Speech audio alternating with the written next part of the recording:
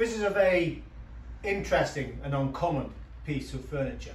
So let's have a look at it and see what we can find out about it.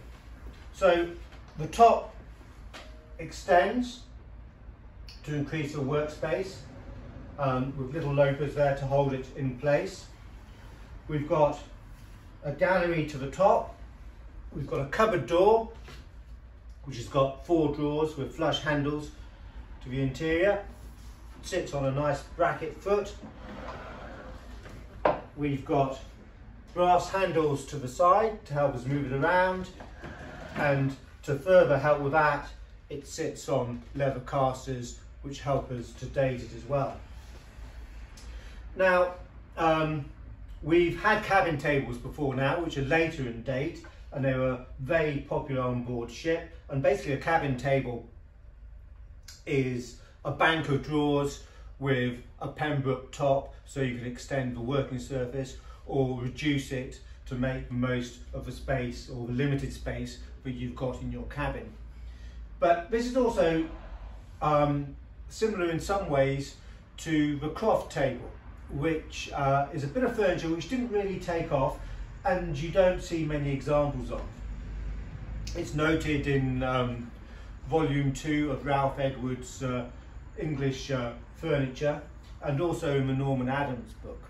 And basically the croft table was conceived for the Reverend Sir Herbert Croft, who set about in 1792 to revise Dr. Johnson's dictionary, and he wanted approximately 12 croft cabinets with banks of drawers all numbered inside, 12 drawers within, as a filing system for his work.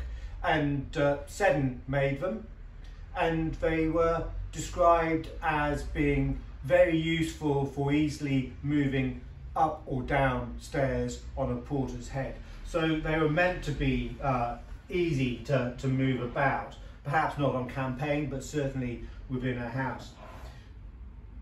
This cabinet has got a little bit more to it, and it gives us a few more clues. So let's open up the cupboard door here.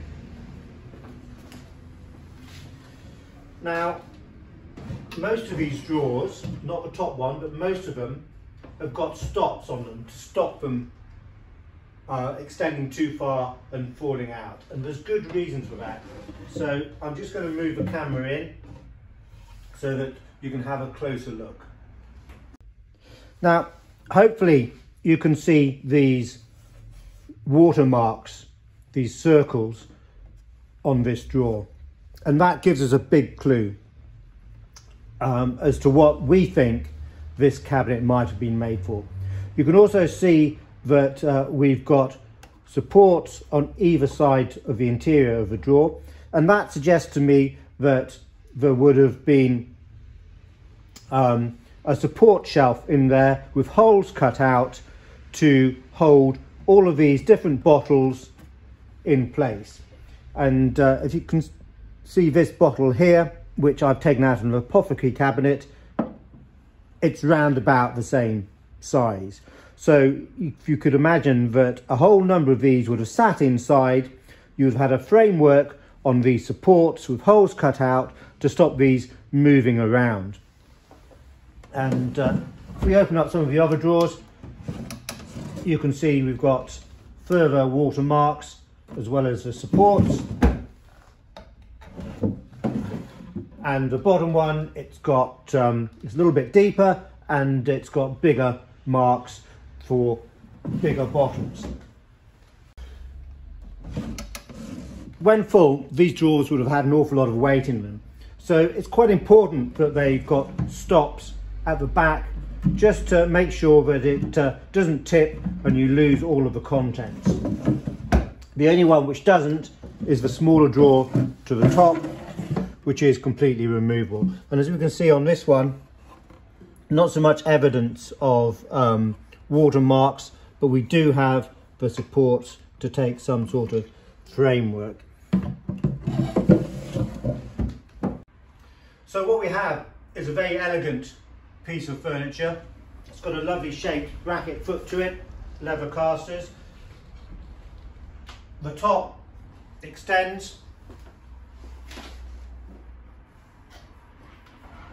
to make it quite a useful piece.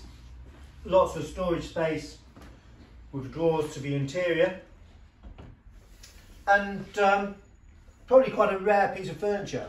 We would be fairly confident in saying that it's an apothecary cabinet, possibly made for a doctor, maybe a ship's surgeon. Certainly the size of it and the fact that it's easily moved about would be very practical on board ship.